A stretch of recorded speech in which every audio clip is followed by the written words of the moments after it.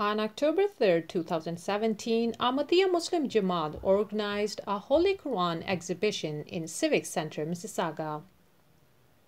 A formal opening of this exhibition was held in Great Hall with the recitation of the Holy Quran, followed by the national anthem recited by the students of Ahmadiyya Secondary School. Amir Sahib Mississauga briefly described the purpose of this exhibition. Councillor Mr. George Carls, who was the representative of the mayor, addressed the audience as well. Translations of the Holy Quran were displayed in 50 languages at this exhibition. The guests, which included ladies and gents from different backgrounds, took great interest in these translations and asked many insightful questions about Holy Quran and Ahmadiyya Muslim Jamaat.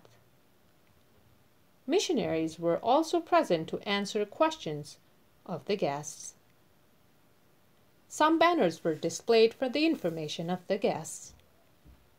An Arabic calligraphy stall was set up as well, which provided guests the opportunity to get their names written in intricate Arabic alphabets. This exhibition lasted for about 4 hours and was visited by 300 people.